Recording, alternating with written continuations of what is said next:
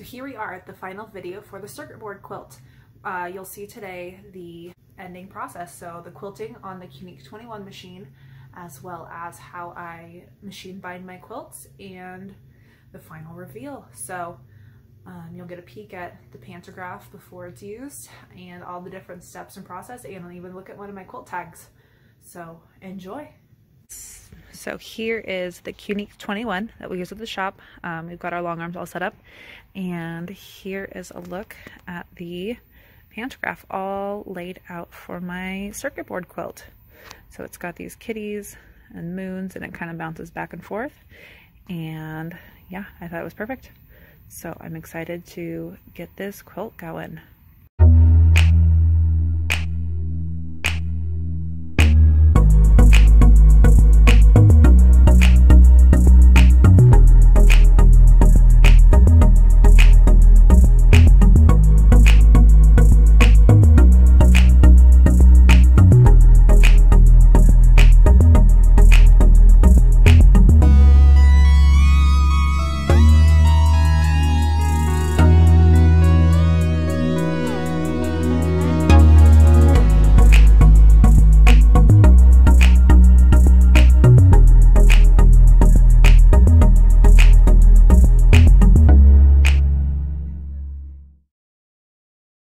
Alright, so I am here at the shop, Cali Quilt Co., and I just finished long arming this, and I'll give you a little peek up closer of the cats in there.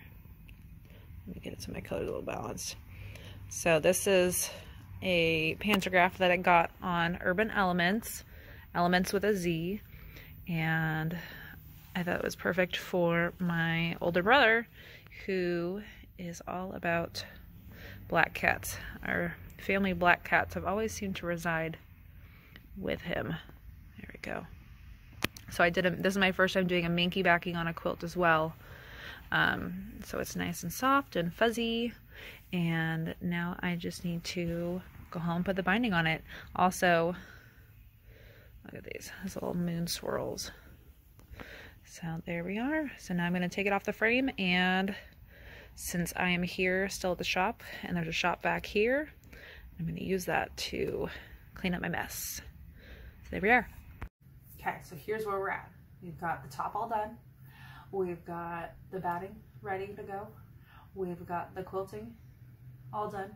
So now it just means it's time to do some binding. So I'm going to machine bind it, because it's super fast, and I feel like I've gotten a lot better at it, and I'm going to use one of my stilettos to pull it all into shape once I get ready to get to the front, and then it'll be done. So I've got to find my quilt tags and get everything on there, so then I can say done in 14 days, because today is Wednesday, so it's day 13. If I can get it done today, tomorrow's a rest day, or I can get started on the next project.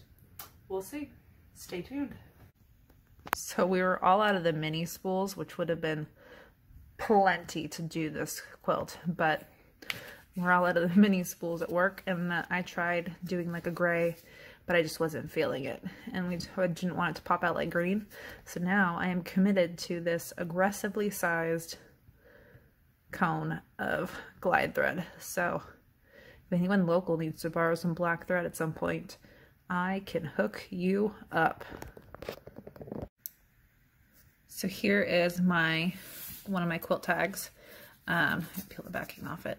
So I had my tags designed by a good family friend of ours, Holly, and she put my Elroy on there, and it's perfect. It was exactly what I was hoping for, and she made it so awesome that I had to buy 2 different versions of it.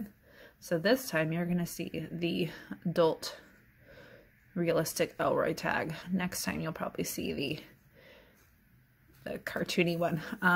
So I folded it in half, and then it's going to get caught right in the seam with the binding, and then it just hangs in there, and that's so perfect.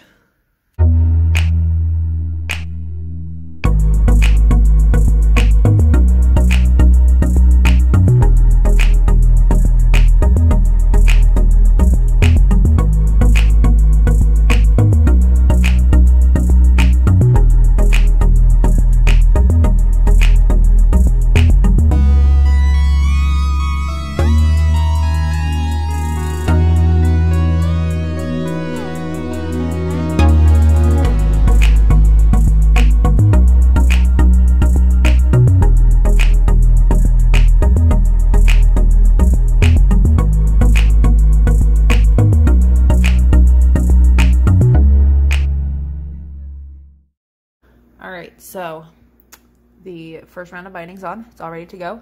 And I just want to show you this cool stiletto guy. Oh, come on, it's not gonna focus. So this stiletto, hold on.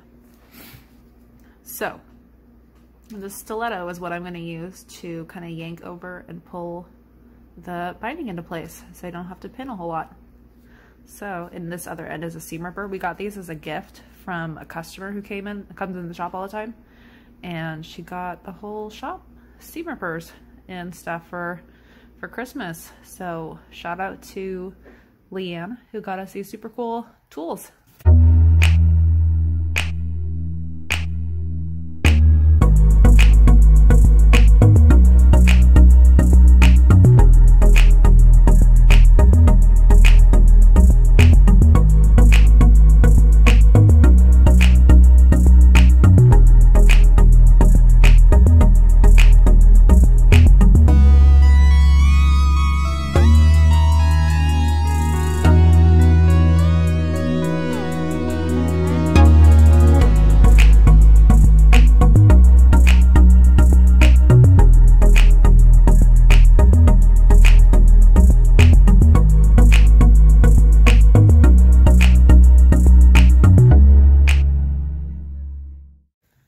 So now I've just got this little X marks the spot. That's where I need to bury some threads.